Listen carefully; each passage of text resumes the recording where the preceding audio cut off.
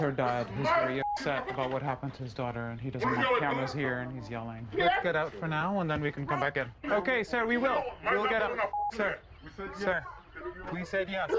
Okay, we're getting out. We're getting out. Hey, sir, don't touch them. Don't touch. Hey, sir, don't touch, please. No touching.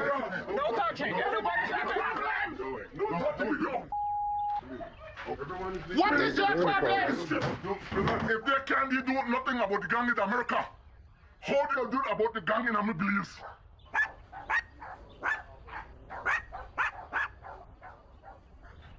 Eventually, things calm down, and we're able to speak with Marybeth's father, Albert Sr. Can you tell me why you were very angry? Because I remember my son. And I don't have nothing against you guys. I know. I'm sorry. No, it's okay. You don't need to apologize. It's easy to understand why the presence of a crew from the United States has triggered him.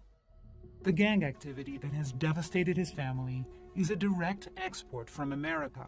Can you go through the situation? You will never understand. Everybody. And I wish people would think before they do stupid things, and I learn one thing. Gang business and the bloods and crepes lead to one thing. Death or jail.